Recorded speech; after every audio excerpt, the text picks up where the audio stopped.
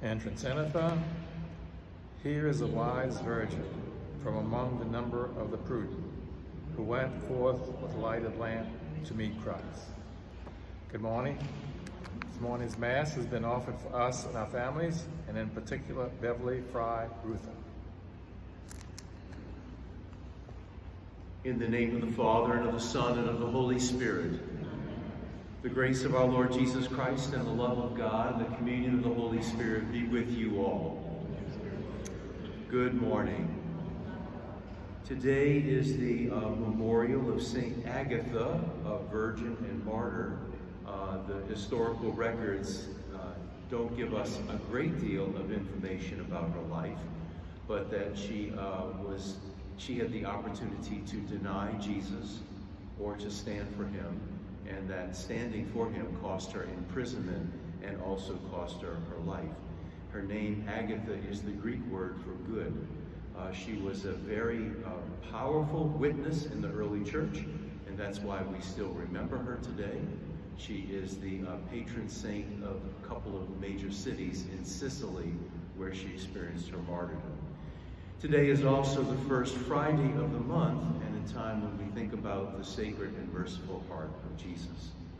So let us now prepare ourselves to celebrate these sacred mysteries by pausing to call to mind our sins and asking God for mercy. You were sent to heal the contrite of heart, Lord, have mercy. You came to call sinners, Christ, have mercy.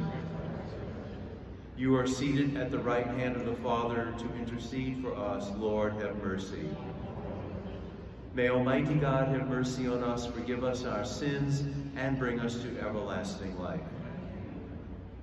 Let us pray. May the Virgin Martyr St. Agatha implore your compassion for us, O Lord, we pray, for she found favor with you by the courage of her martyrdom and the merit of her chastity. Through our Lord Jesus Christ, your Son, who lives and reigns with you in the unity of the Holy Spirit, one God, forever and ever. Amen.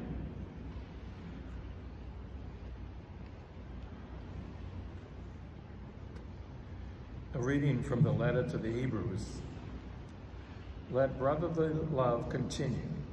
Do not neglect hospitality, for through it some have unknowingly entertained angels. Be mindful of prisoners as if sharing their imprisonment, and of the ill-treated as of yourself, for you also are in the body. Let marriage be honored among all, and the marriage bed be kept undefiled. For God will judge the immoral and adulterous. Let your life be free from the love of money, but be content with what you have. For he had said, I will never forsake you or abandon you. Thus we may say with confidence, the Lord is my helper, and I will not be afraid. Remember your leaders who spoke the word of God to you. Consider the outcome of their way of life and imitate their faith. Jesus Christ is the same yesterday, today, and forever. The word of the Lord. Thanks be to God. Responsorial Psalm. The Lord is my light and my salvation. The Lord is my light and my salvation. The Lord is my light and my salvation. Whom should I fear? The Lord is my life's refuge. Of whom shall I be afraid? The Lord is my light and my salvation. Though an army encamped against me, my heart will not fear. Though war be waged upon me, even then will I trust. The Lord is my light and my salvation. For he will hide me in his abode in the day of trouble. He will conceal me in the shelter of his tent. He will set me high upon a rock. The Lord is my light and my salvation. Your presence, O Lord, I seek. Hide not your face from me. Do not in anger repel your servant. You are my helper. Cast me not off. The Lord is my light and my salvation.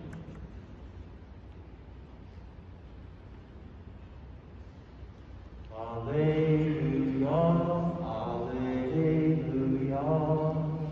alleluia.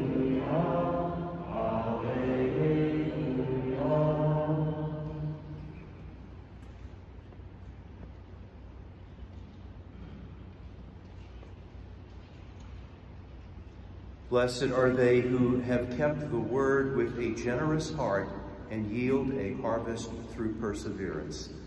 Alleluia, alleluia. The Lord be with you. A reading from the Holy Gospel according to Mark. King Herod heard about Jesus, for his fame had become widespread, and people were saying, John the Baptist has been raised from the dead. That is why mighty powers are at work in him. Others were saying, he is Elijah. Still others, he is a prophet like any of the prophets. But when Herod learned of it, he said, it is John whom I beheaded. He has been raised up. Herod was the one who had John arrested and bound in prison on account of Herodias, the wife of his brother Philip, whom he had married. John had said to Herod, it is not lawful for you to have your brother's wife. Herodias harbored a grudge against John and wanted to kill him, but was unable to do so. Herod feared John, knowing him to be a righteous and holy man, and kept him in custody.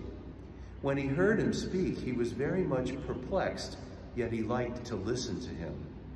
Herodias had an opportunity one day when Herod, on his birthday, gave a banquet for his courtiers, his military officers, and the leading men of Galilee. His own daughter came in and performed a dance that delighted Herod and his guests. The king said to the girl, ask of me whatever you wish, and I will grant it to you. He even swore many things to her. I will grant you whatever you ask of me, even to half of my kingdom. She went out and said to her mother, what shall I ask for? The mother replied, the head of John the Baptist. The girl hurried back to the king's presence and made her request. I want you to give me at once on a platter the head of John the Baptist. The king was deeply distressed, but because of his oaths and the guests, he did not wish to break his word to her. So he promptly dispatched an executioner with orders to bring back his head. He went off and beheaded John in the prison. He brought in the head on a platter and gave it to the girl. The girl in turn gave it to her mother. When his disciples heard about it, they came and took his body and laid it in a tomb. The Gospel of the Lord.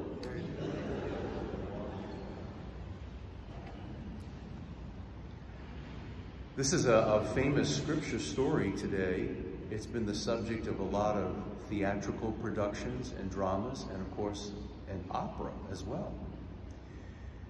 The story of John the Baptist's beheading is pretty grisly and shows us how human beings can resort to unfathomable violence in dealing with one another. But it also shows us an incredible parallel between the ultimate death of John and the death of Jesus. In the case of John, it's King Herod really liked John. He loved to listen to him. He didn't like the fact that John castigated him for marrying his brother's wife, Herodias, and getting rid of his brother. He didn't like that. But he liked a lot of the other stuff that John said. But he couldn't tolerate him, of course, attacking his authority. So he did put him in prison. Herod reminds us of Pilate, who was very enamored with Jesus. He didn't see anything wrong with Jesus. He didn't understand why Jesus was even arrested, but he kept him under arrest.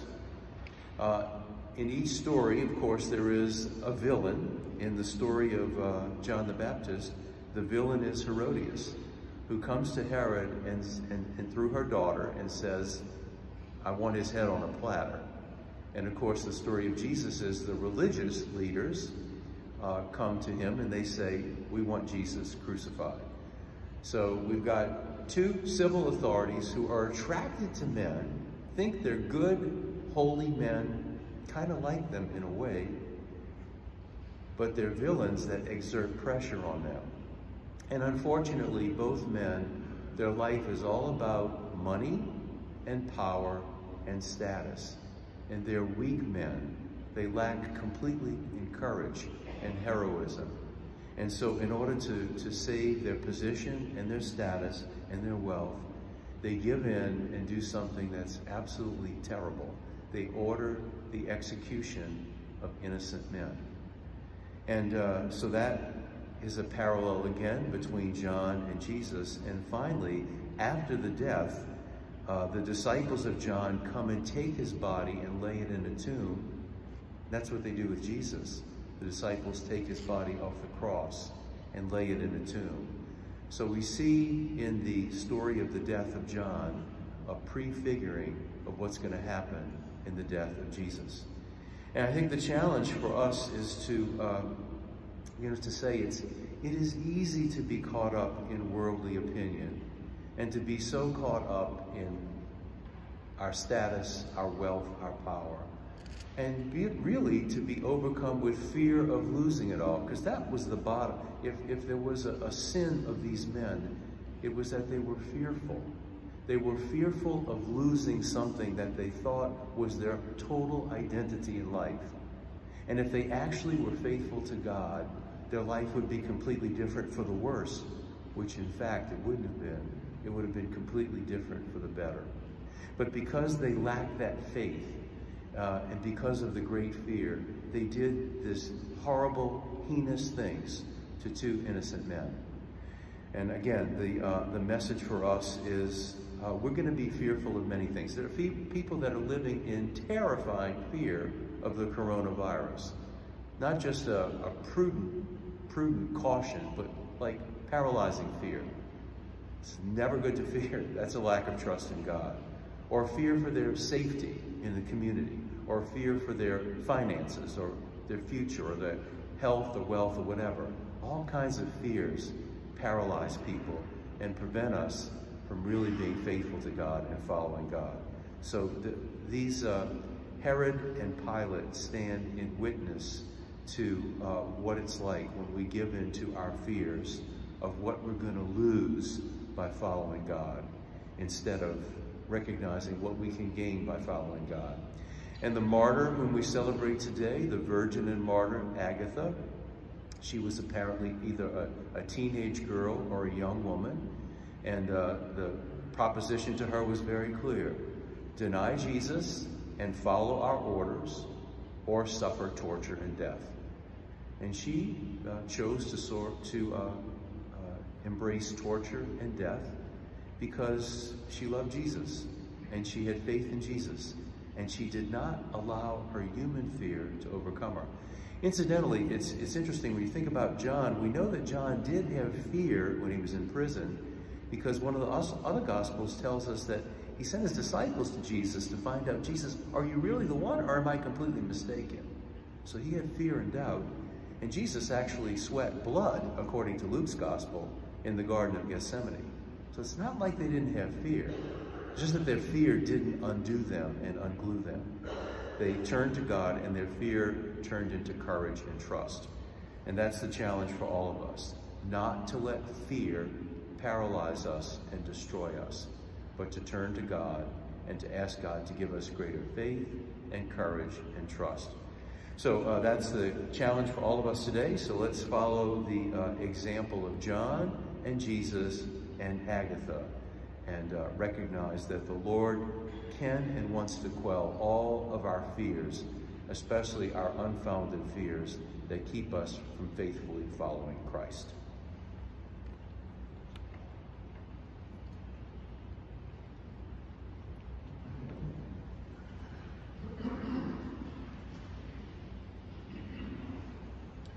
And now we come before the Lord to bring our prayers and needs. For all members of the church, may God bless us in the service of his kingdom. Let us pray to the Lord. Lord, hear our prayer. For civic leaders, may God grant them fortitude and strength in choosing to promote the dignity of all human life. Let us pray to the Lord. Lord, hear our prayer. For the lonely and despairing among us, may they know God's love and consolation in the midst of their trials. Let us pray to the Lord. Lord, hear our prayer. for peace in our world, for the men and women of the armed forces wherever they serve our nation, and for the safety of all first responders who serve our communities, let us pray to the Lord. Lord, hear our prayer. For an increase in vocation to the priesthood, religious life, and permanent diaconate in our diocese, let us pray to the Lord. Lord, hear our prayer. Let us now pause to add our own intentions in silence.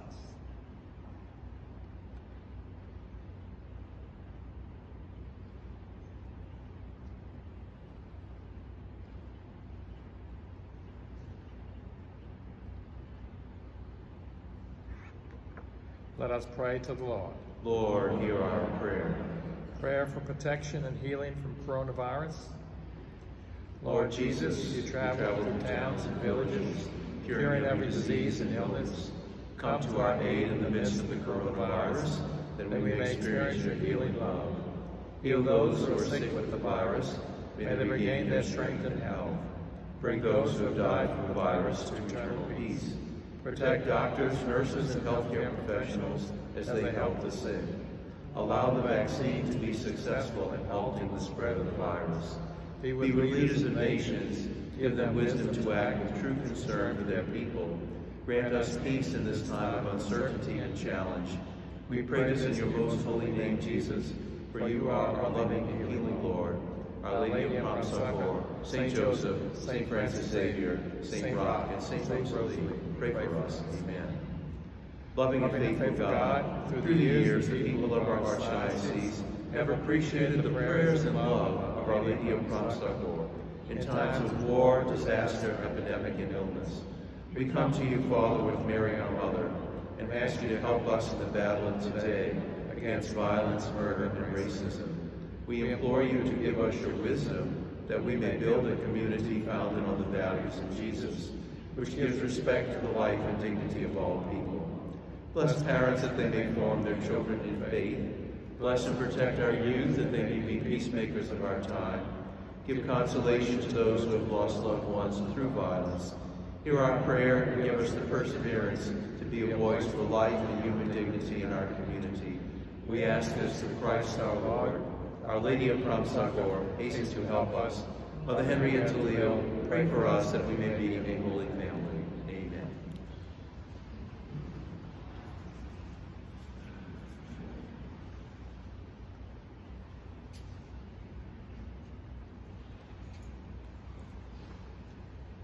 Blessed are you, Lord God of all creation, for through your goodness we have received the bread we offer you, fruit of the earth and work of human hands, and will become for us the bread of life.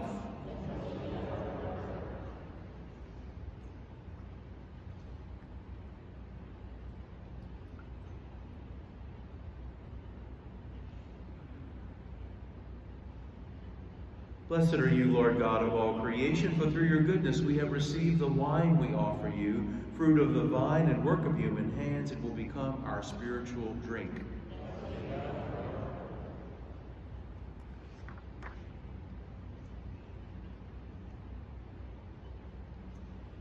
Pray, brothers and sisters, that my sacrifice and yours may be acceptable to God, the Almighty Father.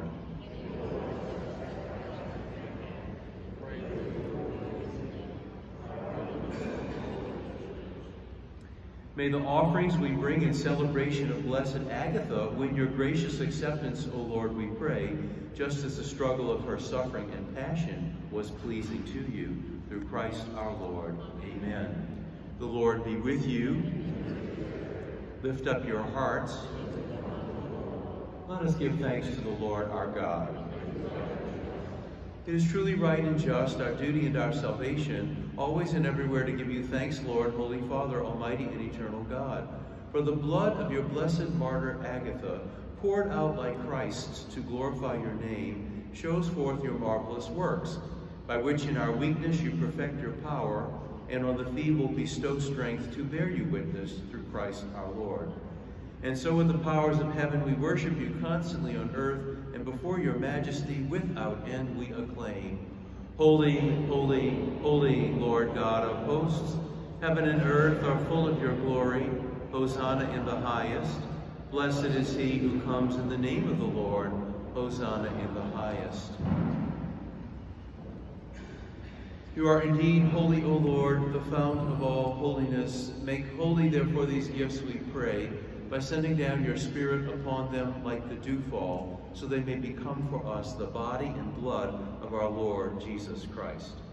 At the time he was betrayed and entered willingly into his passion, he took bread and giving thanks broke it and gave it to his disciples, saying, "Take this, all of you, and eat of it, for this is my body, which will be given up for you."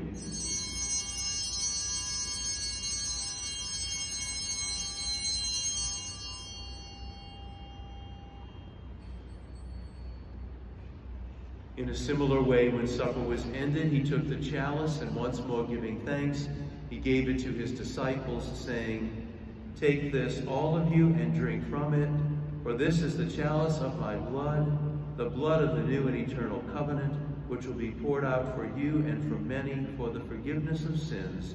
Do this in memory of me."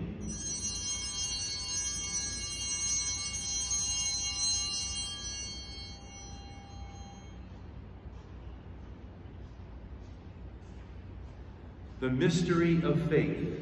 We proclaim your death, O Lord, and profess your resurrection until you come again. Therefore, as we celebrate the memorial of his death and resurrection, we offer you, Lord, the bread of life and the chalice of salvation, giving thanks that you have held us worthy to be in your presence and minister to you. Humbly we pray that, partaking of the body and blood of Christ, we may be gathered into one by the Holy Spirit. Remember, Lord, your church spread throughout the world, and bring her to the fullness of charity, together with Francis, our Pope, Gregory, our Bishop, his fellow bishops, and all the clergy. Remember also our brothers and sisters who have fallen asleep in the hope of the resurrection, and all who have died in your mercy. Welcome them into the light of your face. Have mercy on us all, we pray, that with the Blessed Virgin Mary, Mother of God, with blessed Joseph, her spouse, with the blessed apostles, Saint Agatha, and all the saints who have pleased you throughout the ages, we may merit to be co-heirs to eternal life, and may praise and glorify you through your Son, Jesus Christ. Through him, and with him, and in him, O God, Almighty Father, in the unity of the Holy Spirit, all glory and honor is yours forever and ever. Savior's command, informed by divine teaching, we dare to say, Our Father, who art in heaven, hallowed be thy name. Thy kingdom come, thy will be done, on earth as it is in heaven. Give us this day our daily bread, and forgive us our trespasses, as we forgive those who trespass against us. And lead us not into temptation, but deliver us from evil. Deliver us, Lord, we pray, from every evil. Graciously grant peace in our days, that by the help of your mercy we may be always free from sin and safe from all distress, as we await the blessed hope and the coming of our Savior, Jesus Christ. Lord Jesus Christ, who said to your apostles, "Peace I leave you, my peace I give you," look not on our sins, but on the faith of your church, and graciously grant our peace and unity in accordance with your will, who live and reign forever and ever. The peace of the Lord be with you always. Thank you. Let us offer each other the sign of Christ's peace.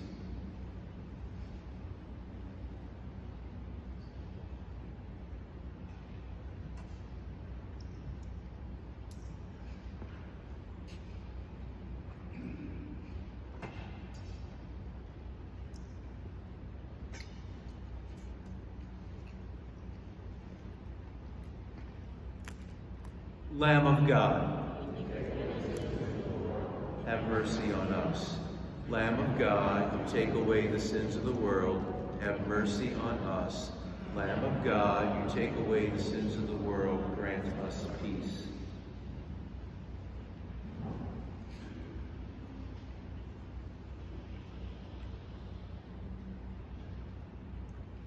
Behold the Lamb of God. Behold him who takes away the sins of the world. Blessed are those called to the supper of the Lamb. Lord, I am not worthy that you should enter under my roof, but only say the word, and my soul shall be healed.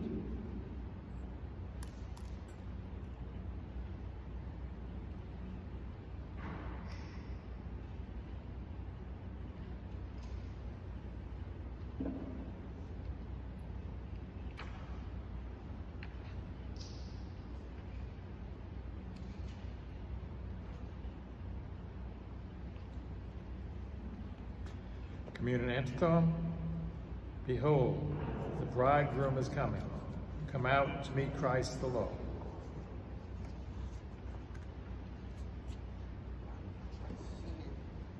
The body of Christ.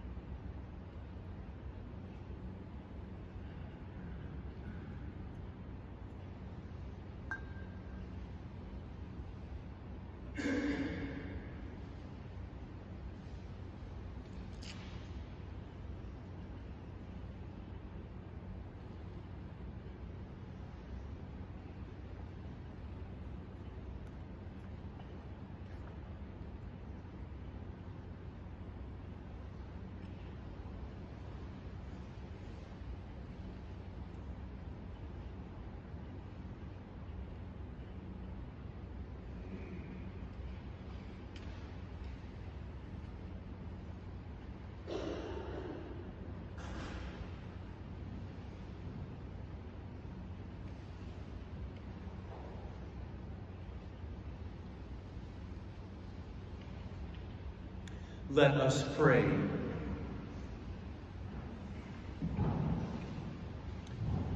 O God, who bestowed on Blessed Agatha a crown among the saints for her twofold triumph of virginity and martyrdom, grant, we pray, through the power of this sacrament, that bravely overcoming every evil, we may attain the glory of heaven. Through Christ our Lord. Amen. Amen. The Lord be with you. May Almighty God bless you, the Father, and the Son, and the Holy Spirit. Amen. Go forth, the Mass is ended. Have a great weekend. Thank you. Saint Michael the Archangel, defend us in battle. Be our protection against the wickedness and snares of the devil. May God rebuke him, we humbly pray. And do thou, O Prince of the heavenly host, by the power of God, cast into hell Satan and all evil spirits who prowl about the world, seeking the ruin of souls. Amen.